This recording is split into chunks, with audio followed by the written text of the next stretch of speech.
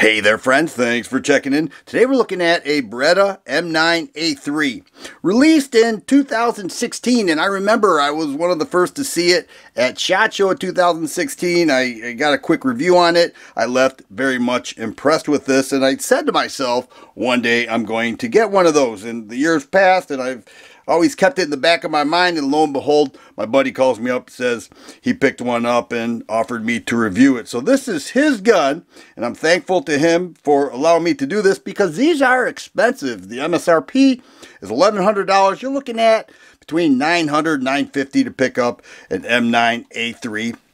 And they made some major improvements with this, and we're going to talk about that. But I want to show you the case that it comes in. It comes in this ammo case, all right, the plastic box here, and then when you take a look, you can see the pistol rests in there.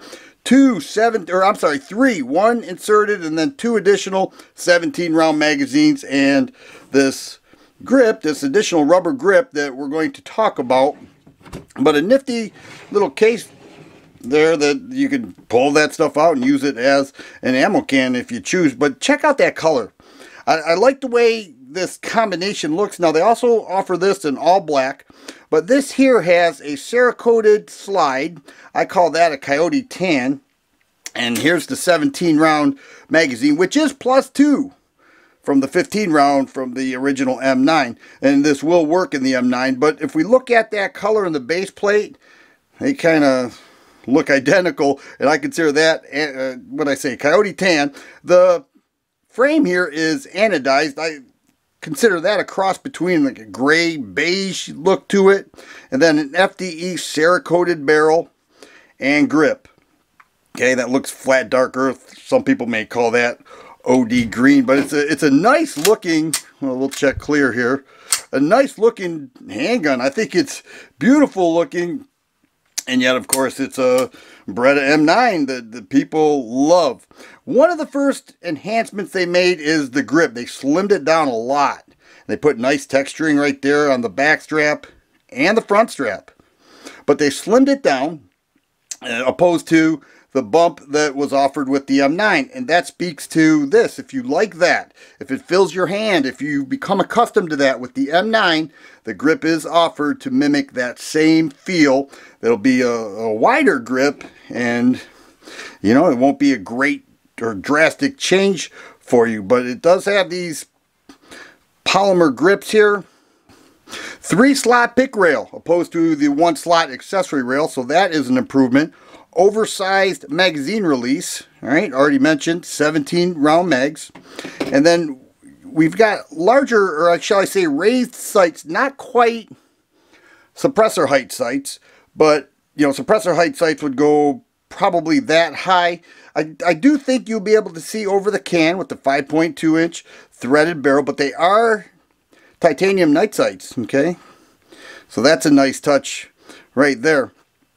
The decocker thumb safety works the same way, all right? Decocks the gun, renders the gun unfireable, but they also have another lever that they call G mode, and that will allow the user to use this just as a decocker. It will not instantly put the gun in safety, and I think a lot of people want that. You know, I guess it's like 50 bucks. You can pick it up, throw it on there, and then you won't have to worry about putting the gun in safe. Long beaver tail there.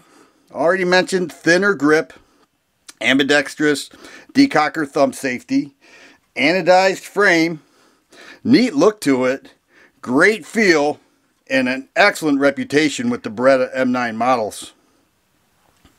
I think it's cool.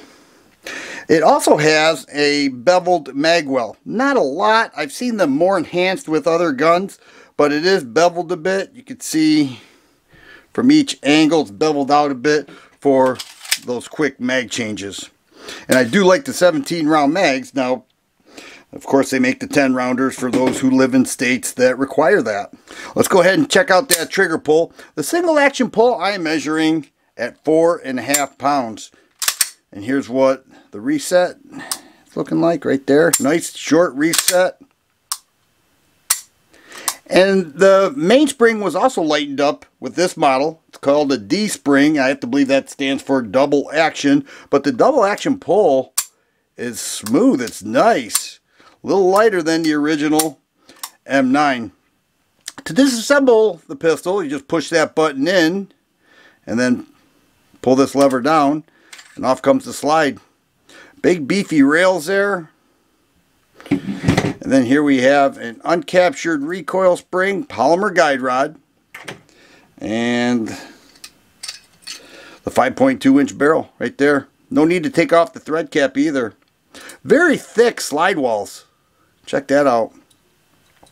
And then we're going to get it on the scale. I'm really happy to get my hands on this. I've been wanting to check this out for a while. I will be taking it to the range very shortly.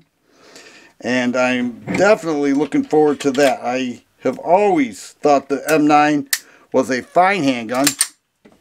And I just can't say that I've owned one. That's what it's boiled down to for me.